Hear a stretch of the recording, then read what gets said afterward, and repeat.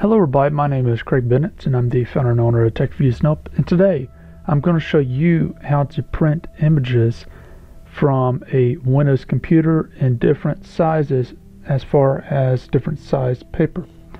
Now, as far as things goes, someone from the older crowd came up to me and asked me how to do this, and I figured since one person has this question, others probably have the same type of question. Now, the method I'm going to use, this requires you to have the image already downloaded on your computer, and this will work from Windows XP, maybe even before then, but definitely for future versions of Windows.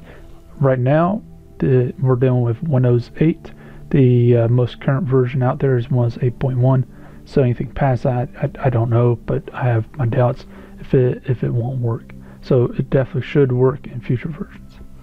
So first things first, you need to locate your file, your picture, and to do that you need to go into the File Explorer. To do that, you click on this icon.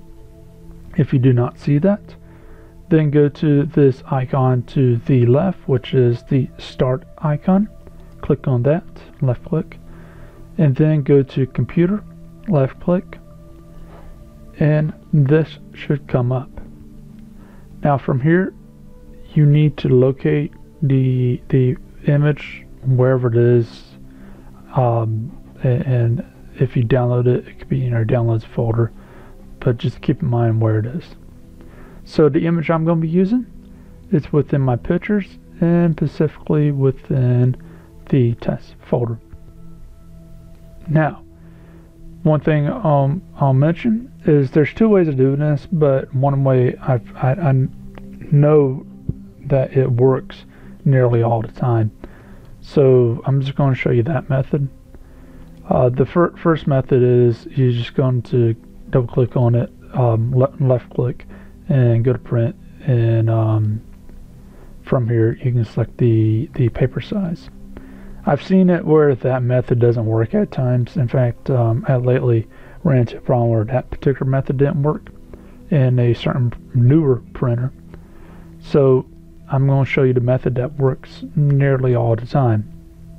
Now, for this, you just need to right click on the file, the picture that you want to deal with, and left click on Edit. And from here, you can see the picture. If you want to see it, then let's actually maximize this screen. So to see this picture, you can actually go to View and zoom out, as you see here. So from here to print it in different type of paper size, what you need to do is go and if everything looks good down here, like you can edit the size and all the other things you want, but if everything looks good down here, click on the blue tab to the left, top left, and it might say File, it might say something else, but just click it, and without clicking anything, which is very important, with just hovering, hover over Print, and you see Print Preview on the right side. Click Print Preview, and from here you need to click on, and this is what it looks like when it prints, you need to click on Page Setup. From here you need to click the size. So from here you can select whatever size you want. So we're selecting 4x6, and you need to recognize what type of picture you have. Is it best in landscape or portrait mode? If it's best in landscape mode, then it's pretty much like this. If it's best in portrait mode, which unfortunately this image isn't, then it will have a vertical look to it. So it's going to be basically like this, whereas landscapes like that. Now, one thing to note is if you notice the image is slightly to the left, same thing here, slightly to the left, and the reason for this is this image just flat out can't take up the entire area. So to fix that, you can click the centering and center it. So if this is fine, then, and this is what it will look like right now. If this is fine, then great. But we want to have it cover everything.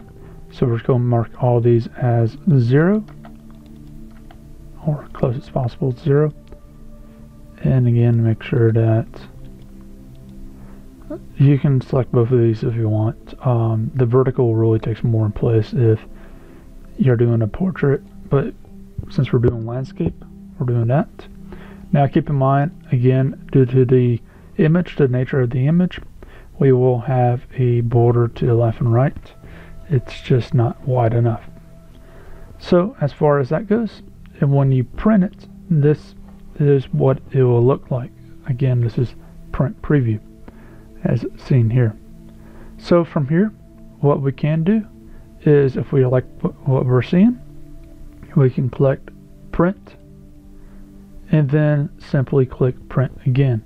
Now again, because this is a test folder and test file and all that other stuff, I'm not going to click print. I'm just going to click cancel since I don't want it to print on my machine.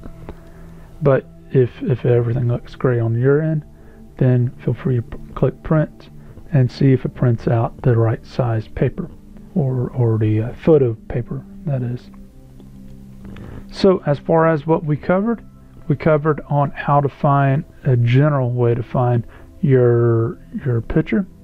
There's a few other ways, and also specifically how to size your image, the actual paper it will go on. So it's 4x6 or a letter page, or I think about 5x3 or something like that. There's quite a few different sizes you can use.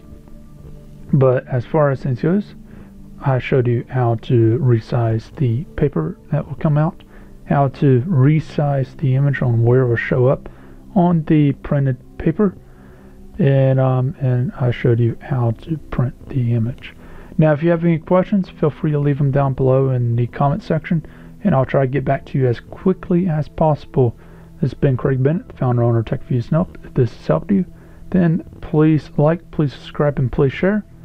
And please visit techreviewsnope.com, and I hope you have a great day.